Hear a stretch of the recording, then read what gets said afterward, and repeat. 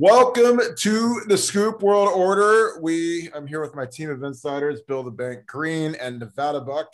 We previewed the skill positions on offense our last episode. This episode, we're a little more near and dear to my heart. We're talking about the bigs. So we're talking about the O-line, the D-line, and our lonely little tight end, Jeremy Ruckert, and his happy, merry bunch of tight ends. So I'm going to start with the O-line just because, they come first in life, right, Bank? And I'm going to start with you, Bill Greene. Give me your projection for the starters on the O-line. Obviously, they know the tackle's pretty much in ink and concrete. And give me the middle three and then your first couple of guys off the bench and maybe who to watch out for as camp unfolds in a few weeks. Yeah, I think the interior is going to be Harry Miller, Matt Jones, and Paris Johnson. And I'm not sure if it's Harry Miller as the center or Matt Jones. I think it'll be Harry. And as a guy to come off the bench, I think you and I were pretty wowed by Enoch Vamahi, even though he was just a counselor at camp. He wasn't blocking Alabama, but he was a lot taller than I ever imagined that kid to be.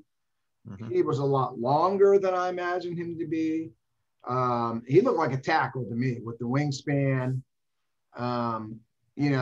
We both saw him. We were not standing together. We both saw him launch himself off the ground out of a three-point stance into that blocking sled.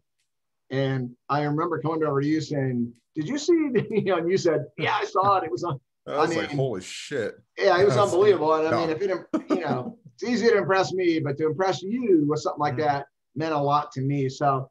I think the interior guys are set, and I think the tackles are the good as anyone has in America. Yeah. So, I think everything is pretty well set, to be honest. Now, I guess, Luke Whippler maybe could try to make a move somewhere in there. And I think he's really good. But, I think we know pretty much who's going to be on the field for him this year. Yeah, I agree with a lot of that. Nevada, give me your take on the O-line. Who do you see filling out the middle three and maybe some guys you see as dark horses to contribute this year? Yeah, see, I've got a little different view of the offensive line. And, I think you've got three guys, in the tackles and Paris Johnson that you can kind of absolutely put in ink and slam them in there. But I'm telling you, the other two positions are a battle right now. And there's a lot of guys that are throwing their hat in the ring for those positions. And it's been one of the more interesting things because typically at this time of year, you do know who's going to start. You do know who the guys are going to be. And we can almost talk with like 99% certainty about, who's going to be the center, who's going to be the guard, what's going to happen with that. I don't think you can do that this year. I think you've got Luke Whippler. I think you've got Matt Jones. I think you've got Enoch Vamahi. You've got Josh Fryer. You've got DeJuan Jones. You've got Harry Miller. You've got a lot of guys that are all saying, "Hey, I can play one of those two interior positions." And if you put a gun to my head right now, I'd say Harry Miller at guard and Luke Whippler at center, but that could switch. And I think you've literally got 6 or 7 candidates for those two spots, and it really speaks to the depth of the offensive line room and where we're at from a development standpoint, which is really a lot different than where we've been in the past. We've generally had 5 guys, maybe a 6th, maybe a 7th, and then pray. We really do have some guys that can play and a lot of guys that believe they can play. And I think a turning point was last year when they had 3 guys go down the line at the same time with COVID, and the other guys stepped in and played well against Michigan State. I think that was a turning point for a lot of people on the line where they know they can play. And they know that the backups, I'm not saying they're as good as the first line guys, but they know they can play. And I think that belief has really carried it through to this offseason. These guys have been working hard, been carried through the summer conditioning. And I like I said, I'd be careful about any proclamations about who the guys are going to be because a lot of people, if you ask the guys, they all think that they're going to be starting this year. So it's going to be fun to watch. Yeah, that Michigan State game was a turning point with the offensive line, and the fact that they lose the 2 tackles, they lose 3 starters basically a day before the game. They go out.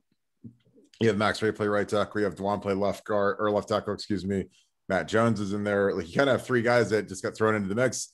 and it didn't look like vomit. It looked really good. I mean, you knew Michigan State was going to blitz and pressure, and they weren't going to stand still and make it easy because they knew they had a bunch of guys that never started a game before up there, and they looked great. And I agree. I think that Thayer, this is a big money year for him. 2 back-to-back years of good health to be a first-round pick. I think Nick Petit-Frere might even go higher than Thayer just because he's a little bit younger. I think he's a little bit more athletic. Both phenomenal, first-team All-American type tackles. And then it gets interesting. To me, I've got 4 guys that are basically in pen. I think Harry Miller's going to have a spot. Paris is going to have a spot. But I don't know if Harry's going to play center or left guard. Paris is going to play right guard. And I don't know if the center is going to be Luke Wimfer, if it's going to be Harry Miller.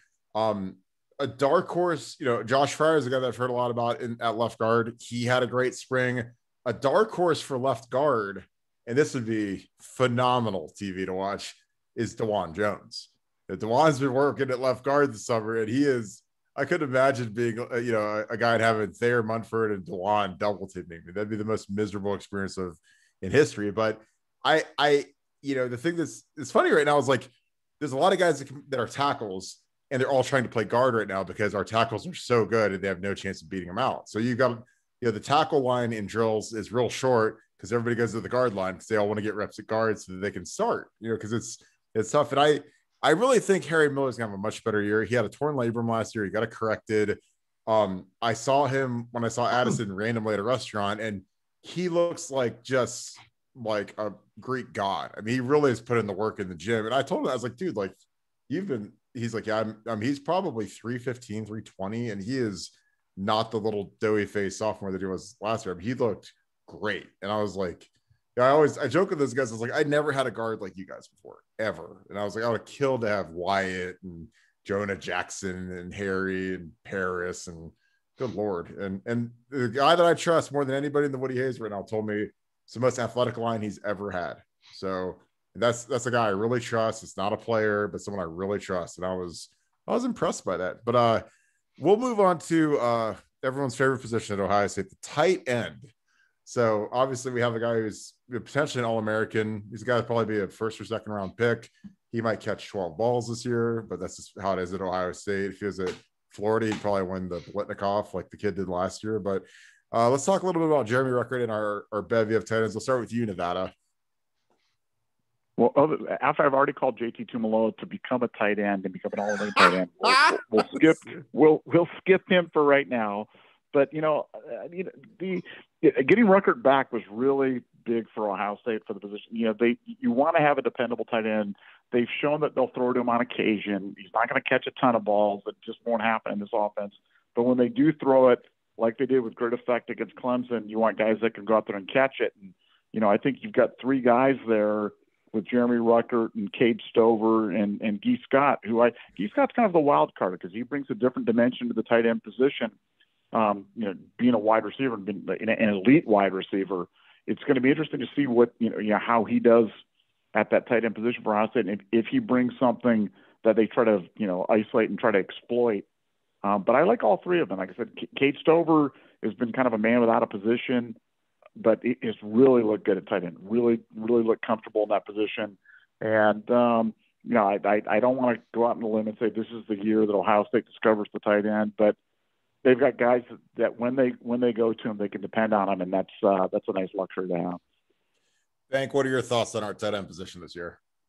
Yeah, I think after you and I, we talked to G. Scott at camp, and maybe I was just so impressed with the kid because he's just a great kid, and sometimes, I think people can fall in love with personalities, and you have to separate that from the talent. Now, he is not going to be able to put his hand in the ground, 3-point stance, and in line and knock people off the ball. That is not going to happen. He's not big enough. He's never going to be big enough. But as a matchup nightmare, as an H-back or something, when you throw Smith-Njigba, Garrett Wilson, Chris Olave out there, who would be covering G. Scott? He would be like one of the worst players on the field in coverage for these Big Ten teams. He's going to be open every time. If and it's so tempting to throw the ball to Olave and Wilson every time. I mean, I would too if I was a quarterback. Those guys are open when they're not open. So it's hard not to throw it to them every time. But if they go 3 wide with G. Scott in the slot, these Big Ten teams, they don't have two guys that can cover, let alone four. So, if you want to go to him, he's going to be there and he's going to be really tough to cover. So he's a guy that I'd like to see explode, especially, he just lost his mother recently. He's just such an easy kid to root for. And so I hope that he finds a role in this offense. And I think his skill set would bring something to Ohio State that they haven't had. Ruckert he's an inline tight end. He's not Kyle Pitts. He's never going to be Kyle Pitts. G. Scott just might be a Kyle Pitts in terms of how devastating he could be when you're giving so much attention to those other guys. So G's kind of my guy that I hope he makes a move. I love Stover. I hated seeing him go to tight end to a dead position like that when I think he's as good at the end as some of those other guys that play there, but they see practice every day and I don't, so you trust it. And Ruckert, coming back surprised me. It really did. And I think it was huge for Ohio State to have that, rock solid guy back in the lineup. I think they threw to him 1.5 times a game last year. So maybe 2, you have to look at the stats again. So you're not going to throw to him a lot. But like Nevada said, when you need him on 3rd and 8, he's going to catch it. His catch radius is amazing. So just get it in the area and he's going to catch it. So, I like the position. I like the versatility of the position that those guys are all kind of different guys and they can kind of be moved around and you can kind of use them the way you want to use them. They're not all duplications of talent. They're different. So I like that. Yeah, I agree. And one of the benefits to us all as the Scoop Mafia covering camp was the fact that we got to see some of those kids work out a little bit. Like we'd get there early and they'd be finished up a conditioning exercise and they'd go out and throw a little bit. And I saw Jeremy Ruckert and I thought he looked fantastic. I mean, he's a guy that's clearly taken this year seriously. It's his money year. So he looks phenomenal shape, smooth, great catching the ball, just real smooth with it. And I think he could be a big weapon. But again, it's hard when you look at our receivers that is he as good as Jackson Smith and Jigba? I don't know. Like, who would you rather throw to? I mean, obviously not Wilson or Olave. They're much higher in terms of who you want to throw it to. But it's gonna be interesting. And honestly, like as funny as it is with Nevada, like I wouldn't ever throw out the possibility of putting JTT in like a goal line set or something like that, because I'm just telling you, like the kid's got great hands. So it's not insane to say that. And as a recruiting tool, if a kid's a two-way player and he's like, I want to catch a touchdown in the stadium, like, why not? If he's only playing 10 plays a game on defense, like put him in a goal line set, make him a backside tight end. Because Ryan Day uses tight ends way more than Urban did. So I think that'd be compelling. I don't think it'll happen, but if it did, like I would love it because I watch him run around and catch the ball, and I think he's got great hands. And I mean, I think he'd be really tough to cover in the low red area, like inside the 5-yard line and in, because he's so damn big. All right, so we've wrapped the tight ends up. I agree with Ruckert. I think G. Scott. I've told G, or G, excuse me. Sorry, G. And condolences with your mother. I'm sorry about that, my friend, if you ever hear this. But I told him watch. He reminds me of Jordan Reed. Like Jordan Reed is a quarterback at Florida, 6'2", kind of the same body type, 6'2", like 225, 230, and he's not gonna be Gronk and be 6'6", 265 and push you off the ball, but Jordan Reed had a great career and he got open and he was a monster. He had a ton of injuries, but when he was cooking, he was as good a tight end as there was in the league with the Redskins. So that's kind of what he reminds me of. So we'll go on to the D line, and I'm gonna start with you this time. I mean, this room was loaded, and it just got a lot more loadeder in the last 2 weeks when we added JT to it. So give me your initial thoughts on the returning guys and how much impact do we get from these really young guys that we just are accumulating now. Yeah, when you look at the ends with Tyreek Smith and Zach Harrison, who I think will be the starters, I mean, those guys are both really good. Like, I'm higher on Zach Harrison than probably anyone is. I thought he was really good last year, where a lot of people were disappointed in him. I thought he was really good, and I like him a lot. I would have played him more. I didn't think he got enough snaps. So, but then you've got Sawyer and JTT, and man, how do you slot those guys in? There's no way to keep Sawyer off the field. There's just no way. He's going to be like Joey Bosa was as a freshman, like Nick Bosa was as a freshman. They have to play. Do they start him? I don't know, but Jack Sawyer has to play. And, I would like to see a rush man package where you take Sawyer and Zach Harrison on the outside move JTT and Tyreek Smith inside and just dare people to run the ball at you. And if you drop back and throw, you're gonna have 2 seconds or 3 seconds at most. So I would love to see that. I think when you have Tyler Friday and Javonte Jean-Baptiste, those guys are good. They're okay as backups, but I think Sawyer's going to blow by him, and JTT might as well. I think the question mark a little bit at tackle, where I think Haskell Garrett's unbelievable. I mean, he's a great player, but then I think there's some recruiting misses in there that I'm not real sold on. So we'll see after that. Now the freshmen that are there, the 2 freshman tackles, Tyleek Williams and Mike Hall, are going to be players. Are they players against Minnesota in week 1? I don't know, but those 2 can play. So I think help is coming, but this could be a gap year here where, we'll see. We'll see what you get out of some of those older tackles that I'm not convinced can play. But we'll see. We'll see what they have. What do you think, Nevada? Well, I did a little digging on this. I wanted to kind of see who was kind of showing up and, who was making moves, and maybe, some of the names that people haven't heard a whole heck of a lot about. And, because I think some of the stars are kind of obvious on the team. And we've talked about, a lot of the guys, ad nauseum. But some of the names that I heard that, Bill, mentioned Tyler Friday, who's, a player that, I've got really high hopes for this year. I think, Tyreek Smith is going to be a really good player for us. I mean, he's been a really good player, but I think he's going to continue to shine, take another step forward.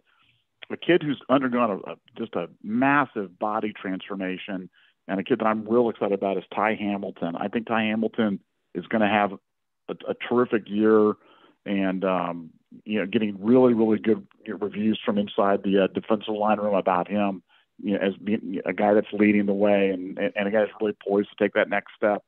And then a name that not a lot of people have been talking about, but talk to a coach who went out of his way to talk about this guy is Jaden McKenzie, and he's a guy that not a lot of people are talking about. Has had a really good off season.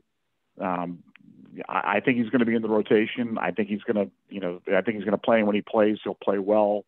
And I think he may surprise some people. Again, a little bit of an under the radar guy, but I think he's a guy that Ohio State's excited about and can give them some big minutes. And, as Bill mentioned, the 2 freshmen, Hall and Williams are both just true. I mean, Tyleek Williams is a special player. I mean, he is a big kid, and he's got one of those first steps, kind of a la BB Landers, in terms of just a guy that just explodes through the line.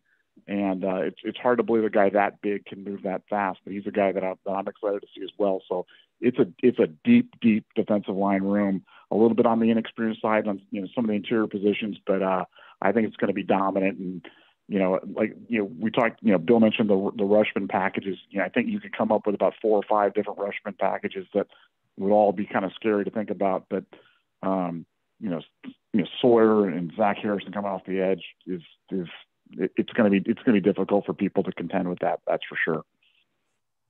Yeah, I think the biggest question with the D line is who's going to play nose guard, because you got Haskell, who's an All-American, you got Harrison, who's a projected top 10 pick, you've got Jack Sawyer, you've got Tyreek Smith. Who's going to play nose guard? Because that was something that killed us against Alabama. Is we lose Tommy Togiai, and obviously he can't cover Devontae Smith, but we looked much different without without Tommy in there at nose. Haskell had to play nose, and he just wasn't comfortable playing it. You could just tell from the film. But that's going to be the biggest question of camp. And the biggest thing for me is how quick will Jack Sawyer rise up the depth chart. I imagine the first day of camp, he's going to be the number 5 DN behind Tyreek Smith, Zach Harrison, Javonte Jean-Baptiste, and Tyler Friday. Yeah. And how quickly does he start eating up the reps of the older guys? Because he has more juice in pass rush than maybe anybody on the roster.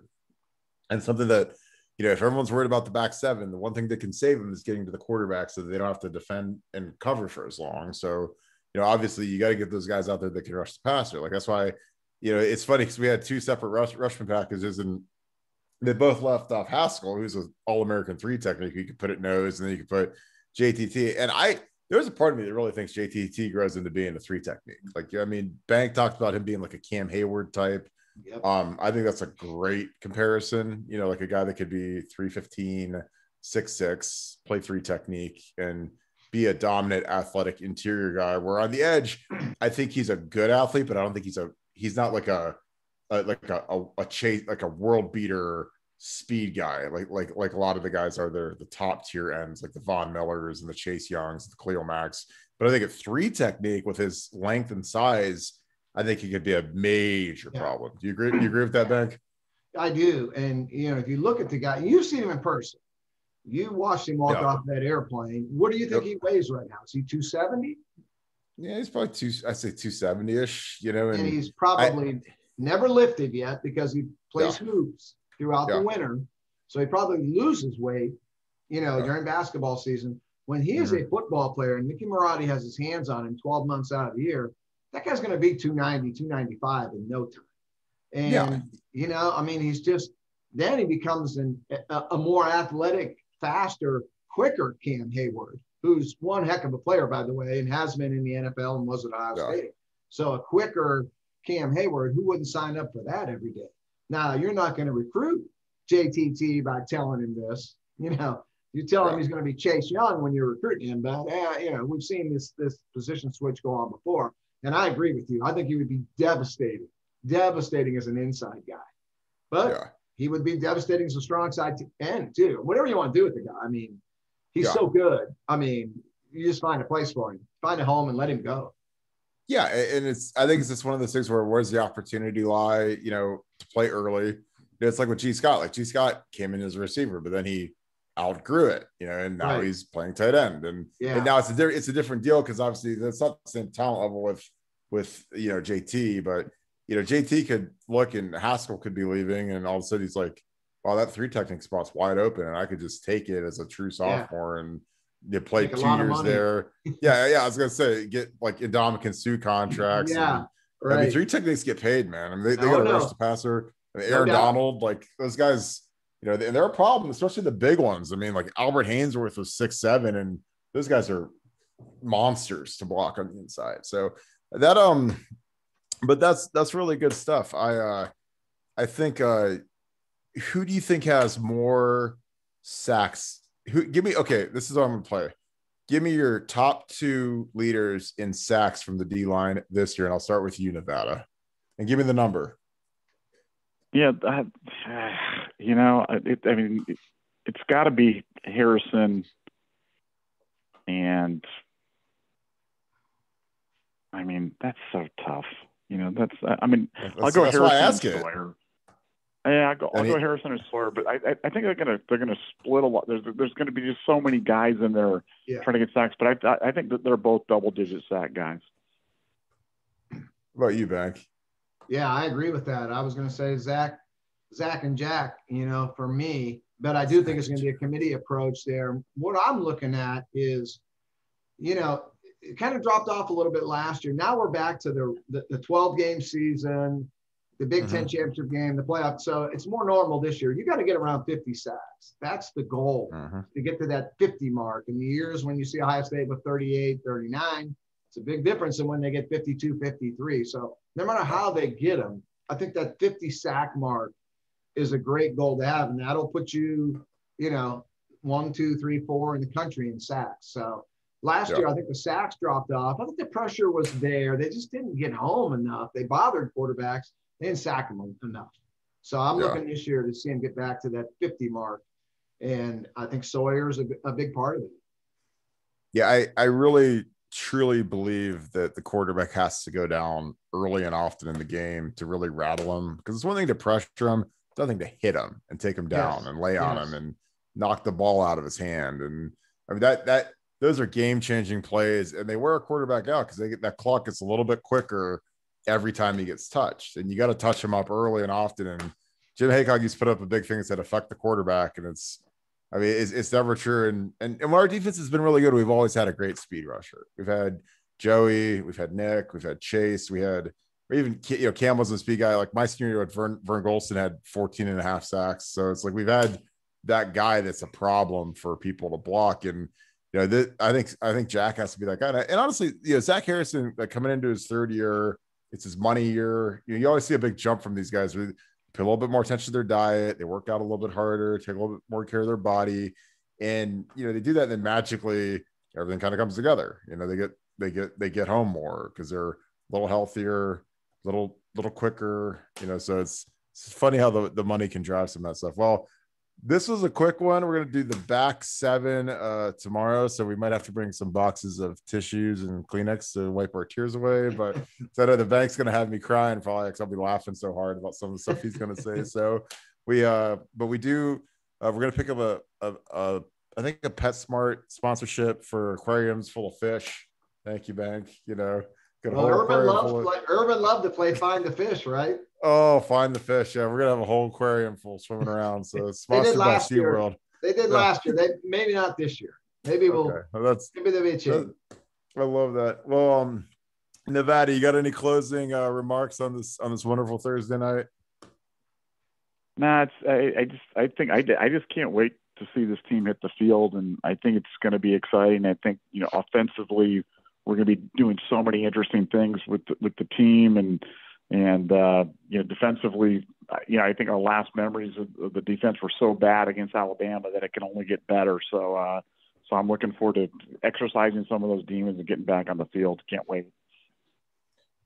Something that I'm going to close with is something that was real interesting. It'd be really motivating for me if I was Haskell Garrett, is the fact that I remember he got named first team All-American last year, but he wasn't even named. I don't even think he was named first or second team All Big Ten by the coaches or media last year, which I don't know if I've ever seen that before. I think he was like an honorable mention. He might've been the second team by the media, but the coaches didn't think enough of him to make him because there were a couple guys from Iowa and some other guys that they gave those awards to. But then he made one of the All-American teams. So he got a tree and, he's called an All-American, but it's like when the coaches are, in the conference aren't giving you like kind of your due, like they don't think much of you if they don't make you at least second team All Big Ten, but then all of a sudden you get like this All-American award.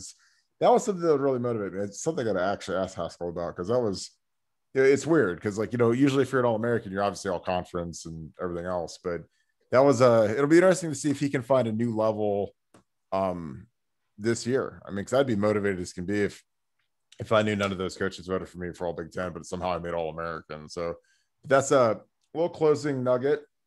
And I appreciate you too. As always, this has been the Scoop World Order. The DBs and the linebackers will be coming tomorrow. So thank you, fellas. All right, Kirk. All right, thanks, boys.